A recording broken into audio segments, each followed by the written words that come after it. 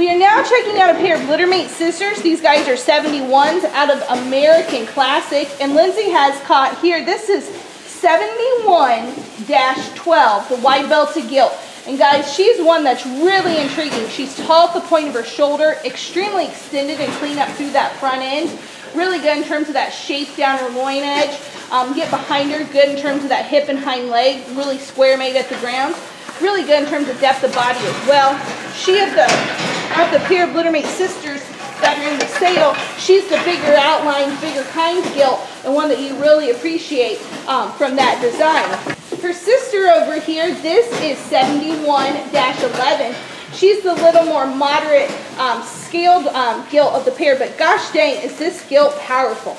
She's wide made at the ground, big old stout skull blade on her, big top, she's big hipped, really good in terms of that center body dimension, sets those feet down extremely square and wide at the ground, gets out and moves extremely well.